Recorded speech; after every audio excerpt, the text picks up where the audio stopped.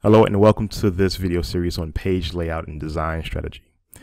In this video, we're going to focus primarily on understanding fixed and fluid layout. Sometimes you'll hear fluid as flexible. And so when you're developing your web application, you have to figure out, are you going to have a fixed website or a fluid website? Or you can have a mixture of both within your web page.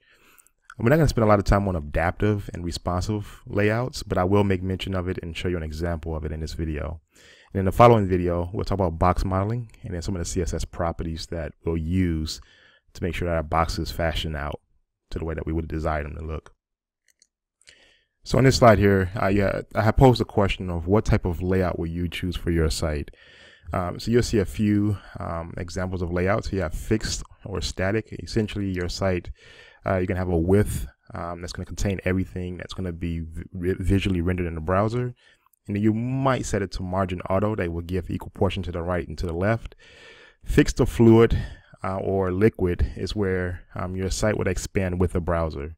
And typically you'll use percentage measurement units or a measurement unit of percentage or some type of relative measurement unit when you're implementing fixed, fluid, or flexible layout.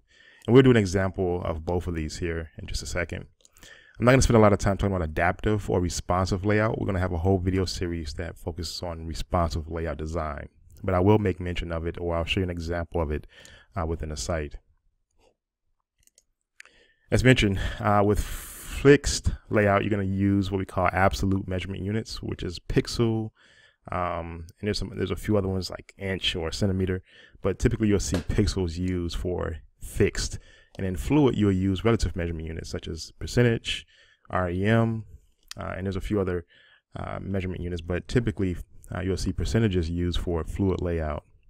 Here's a few examples just to kind of demonstrate the difference between fixed and fluid. So if we go to the White Sox website, you'll see that there's a mixture of both fixed and fluid. The banner of the White Sox website is what we would consider fluid, right? It takes up the full browser width. And so no matter how stretched this website, right, the browser is going to stretch with, the banner is going to stretch with the website. And the same thing if I would expand the browser width, that banner is going to take up the full width. But then here, there's a section within the White Sox website which contains some other components such as the latest news and the score and this middle column section here. Now that's fixed, right? There's a set width, there's a container that's containing all this information. And what a lot of companies like to do is advertise in the background, right? So you'll see that there's this picture of the Chevrolet new vehicle that they're releasing, but they put this background picture in the back of the website. Just to see if I could quickly find the container for this middle section here. Let's see if I can do that real quick. Yeah, here it is. Oh, here it is.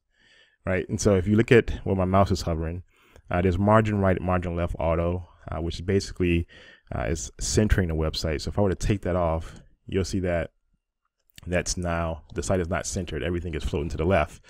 But then here, if I take off the width, this is where I would make this site fluid. And you'll see that now that what used to be the middle section is now to the full width of the web page. But all the developer did of this website was basically put a width, and they did margin auto to center the site. And that would be an example of this is the example of a fixed portion within their website. Here's another site, and this site is truly fluid, where all the various pieces, the components in this site respond with the browser. And what I mean by the various components is that, the backgrounds for this particular section where my mouse is hovering for Codes for Kids, Summer Given, 45 years, that is going to expand with the browser. So if I were to condense this and expand it out, it still takes up the full width of the browser. Now there are some components in here that are fixed, such as these three areas here. Let's see if I can just show you that. Yeah, so here it has a div class grid, and it has a width of 1340, which is over here, and then margin auto. And like I said, when you're looking at fixed and fluid, most sites nowadays typically have a mixture of both fixed and fluid.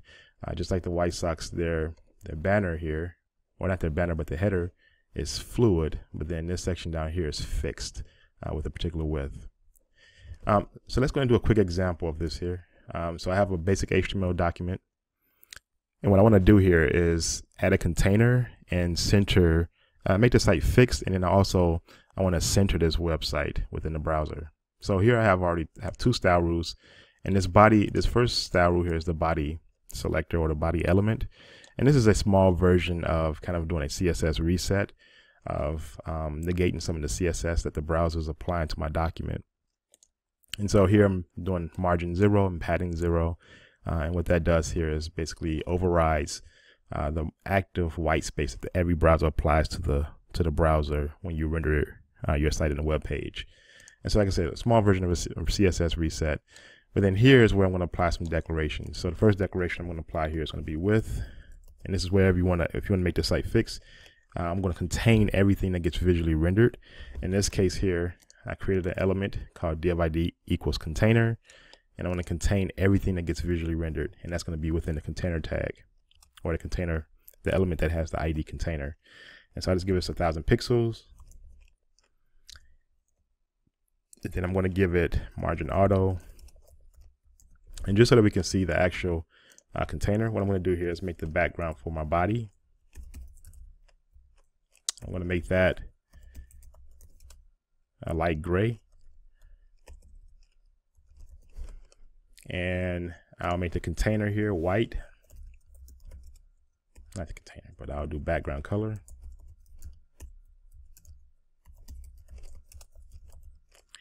And I'll also put a box shadow around this element here. So I'll say 3 pixels, 3 pixels. Let's do 12 pixels, and let's do a darker gray.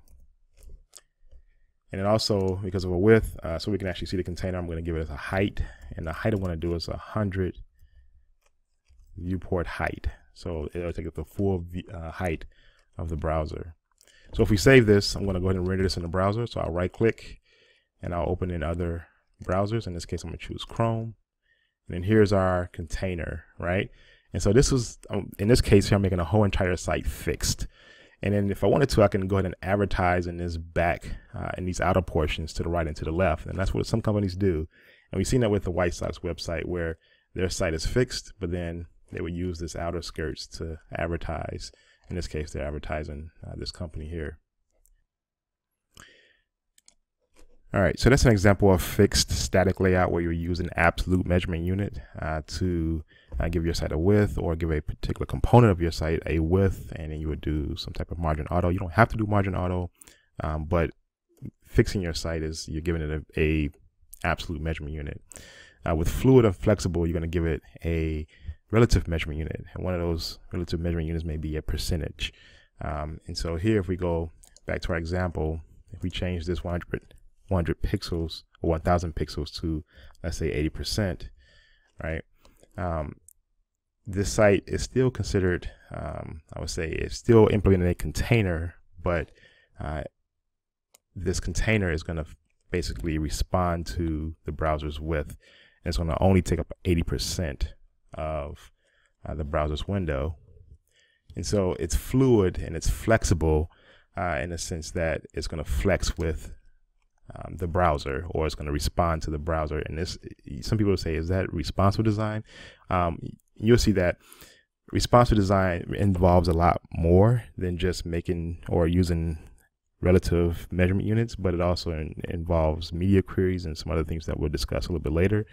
But you'll see that when you are going to responsive design, when you're trying to implement responsive design, you will begin to use relative measurement units. But in this case here, this would be considered fluid or flexible. And a lot of times you'll see that people will just basically take up the 100% of the browser window so that their site is going to completely respond to the full width of the browser viewport, the viewport area of the browser. So that's fixed and fluid. Hopefully you had a good understanding of that.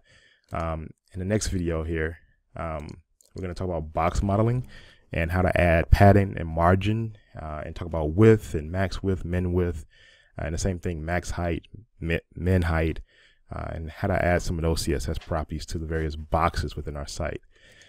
I would say go ahead and pause this video, watch this video here, fixed, fluid, adaptive, responsive. It basically kind of goes over some of the concepts that we just went over in this video, but I think it's about a minute long. But go ahead and pause this video, watch this video, and then we'll get started with our next video on box modeling.